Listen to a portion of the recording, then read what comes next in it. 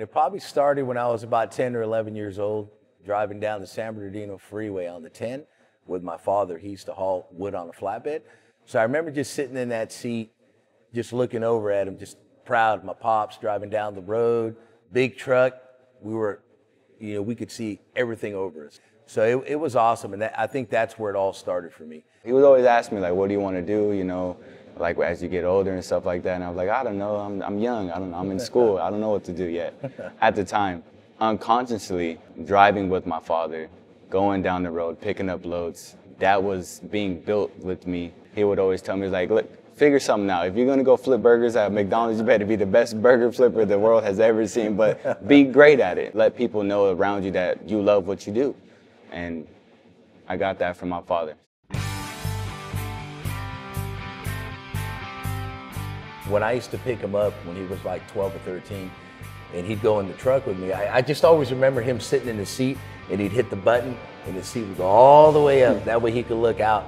But just looking at him reminded me of myself with my father, and just a smile on his face, and we would throw on rock music, and just seeing him over there, just looking out the window, big smile on his face, and just the connection that we started at a very young age at that time. So after we would go on our trips and everything, I'd go back home, like, man, I want to get back out on the road. Like, it's just a feeling that you just can't compare it to anything else. So when I decided to join into the military, that was my occupation, the 88 Mike, a motor transport truck driver.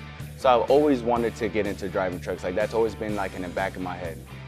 Furthering the career in the military, went on a couple missions, and then I had my son, so I decided to get back into trucking. My favorite thing about driving, oh man, there's a million things. I think most of all is just the freedom of being out on the road, just having those windows down, listening to your favorite song, maybe some Pink Floyd or Led Zeppelin. For me personally, it's therapeutic for me. Now, I feel good going down the road. I know that my trailer's good, I know that my truck is good, I'm good.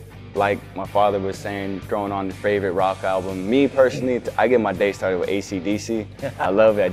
The guitars, the drums, I go for it. My journey to 1,000,000 miles, because I run a dedicated short haul. So it took me almost 13 years, because everything was probably about 350 miles, maybe 400 miles a day, but I would run 6-7 days a week. So I did that for about 13 years.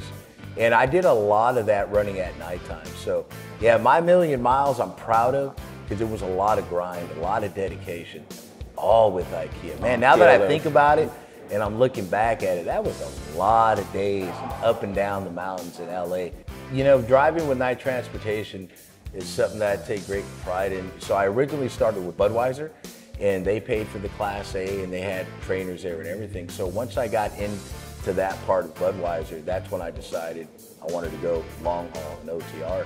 So that's when I looked into the newspaper, and in big headings right there was night transportation. And so I called them up, and that's really where it all started. When the time came for me to actually choose a company, I honestly didn't look into any other company. I was like, I'm just gonna go at night. Like, I like night, I like the red trucks, I like the trucks that they have. They look fairly new all the time. People take care of them. So seeing that people take pride of their equipment, which just shows me that how much the background people take care of their workers as well. So that was the reason why I chose night transportation. One of the things with us that I really do love is that we do run similar routes in the same area in short haul. And as far as like things that we do in the way we start our day, we listen to War. There's a song called Spill the Wine, yeah. Take That Girl. That's kind of our song, our connection. We're always talking all day long until the moment it's time to go to sleep and take a 10-hour break. So we're constantly having those conversations. Yeah, our phone records will show, like mine says pops, pops, pops, pops all the time. And that's something that is helpful for me, being a new driver and having my father that's been experienced 25 years, like, hey, Pops, like, what would you do in this situation? Or how do I go about this? And having somebody to lean on, and it being my father. We never know, when our time has come, or when my father's time has come. So these memories that we share, memories of me driving, him driving, and talking on the phone every day about life, about family, about my son. It's a great honor to be able to have my father there at a constant time when I need him. My son, just the man that he is, what he's grown up to be, what he's accomplished at his young age at 23 years old is way more far advanced. I mean, being a father, 20 times the father I could ever be. You know, it just, in the way that he moves, the way he carries himself, the way he talks, the way he deals with people, and to being a father to his young son, being able to see all that stuff. Every day it touches my heart just to be able to work with him, drive down the road with him, and have conversations and laugh about everything. And those are memories that I'll always have with me, and we continue to have and make every day.